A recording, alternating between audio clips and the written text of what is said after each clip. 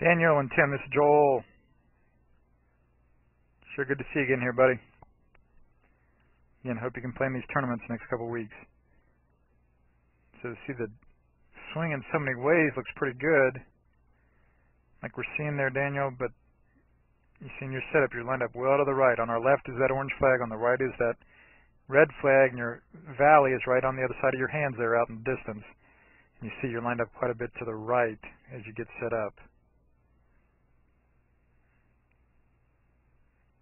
Now through impact, your hands and arms look quite good. Yeah.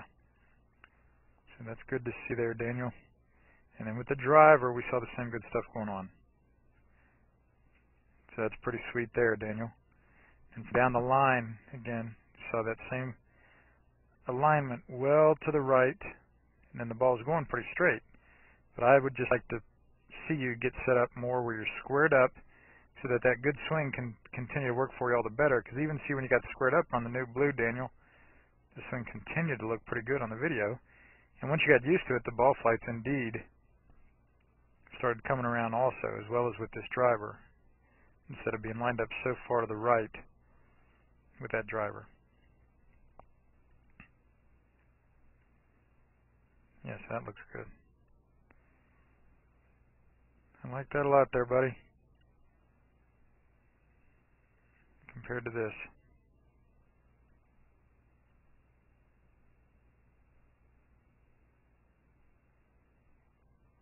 I like that a lot there on the new blue. And I wouldn't, again, worry about the length of the swing yet over the next couple weeks. I don't want you to worry about the length of the swing because, again, you're hitting some pretty good shots, a lot of good shots, and starting to have some pretty good scores here, Daniel, now that hand's feeling better. So in these tournaments next few weeks, keep your alignment straight and keep enjoying the good full swing feel there with the sweet spot and everything, Daniel. And we may work on the length of that swing there after these tournaments are over here in August. So thanks so much, buddy. Great work, Daniel. Keep up the good work. See you soon. This is Joel Suggs. I sure enjoyed meeting you down at the Cincinnati Golf Show this weekend and showing you your swing on the 2D equipment that I have. And so I want to take about 2 or 3 minutes to just show you around Meadowlinks. This is the studio I use in the winter for all my students. You see there's the down-the-line camera angle for our 2D equipment. And then we have the face-on camera angle also. And then what we also have here is 3D equipment to where I can show you your swing from 6 different camera angles with this 3D equipment. And we can get your swing from down to the 1/120th of a second in terms of exactly what your hips, shoulders, and hands are doing in the swing. And then also, I have the most realistic hitting curve I've ever seen from puttersedge.com. So when you hit your full shots, it feels as realistic as possible. And then I have 3 different green speeds for you to practice your putting. 9.5 on the step meter, 10.5 on the step meter, and 12.5 on the step meter. That's benefited my students tremendously. And then also I have a lot of learning aids like this Smart Stick. You can see the rest of those learning aids over here in my bag that we can work on to help you learn the certain fields in your golf swing that you and I both want. And then also I help my students a lot with their equipment through the winter. This is a frequency analyzer where we twang your club and it gives us a reading here. And then also we plot your whole set, each club on these lines to see if the set is really matched or not. Quite often they aren't, and it helps my students tremendously when they find out what clubs are the offending clubs. And then if we get tired of being indoors and we want to go outdoors and hit some, we can do that. It's my daughter. Ellie, good to see you. I haven't seen her in weeks.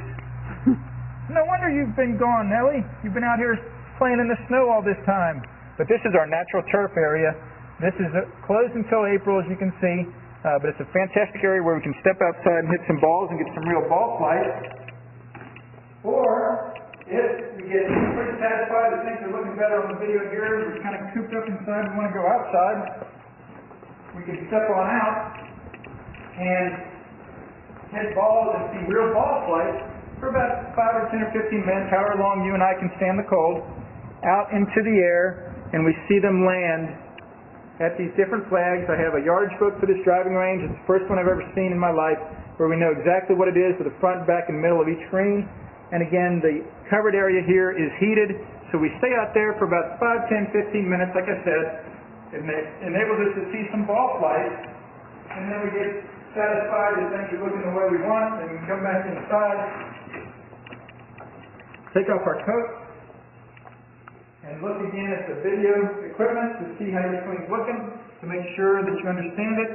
And then notice too, my exercise ball up top here, and then also, so I help my students a lot with their fitness through the winter, and then I will help you also with your sports psychology, with your golf psychology from the golfpsych.com people down in Texas.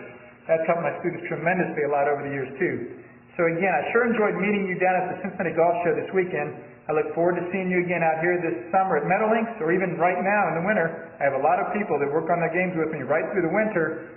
Check out more information about the things I do to help you at joelsuggs.com. Take care.